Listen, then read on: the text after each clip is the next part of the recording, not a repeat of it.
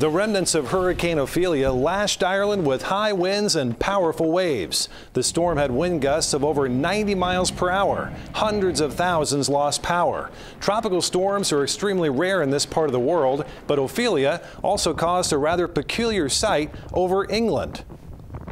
At a time when the weather is usually overcast and gray, the sun turned red and the skies turned orange. Residents said it looked like a scene from Star Wars. Others said it looked like a Martian sky.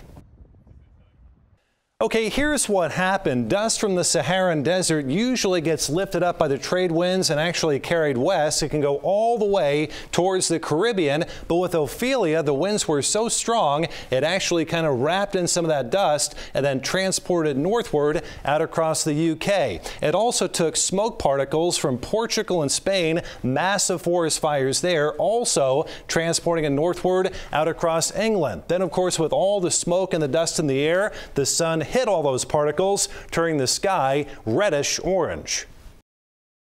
The southerly winds from Ophelia also brought warmer weather to England. High temperatures rose to 68 degrees Fahrenheit. That's about 15 degrees above normal. But the event only lasted for a short time. A cold front came through, removing the dust and ushering in cooler air. By the next day, things were back to normal and a rare weather event became history.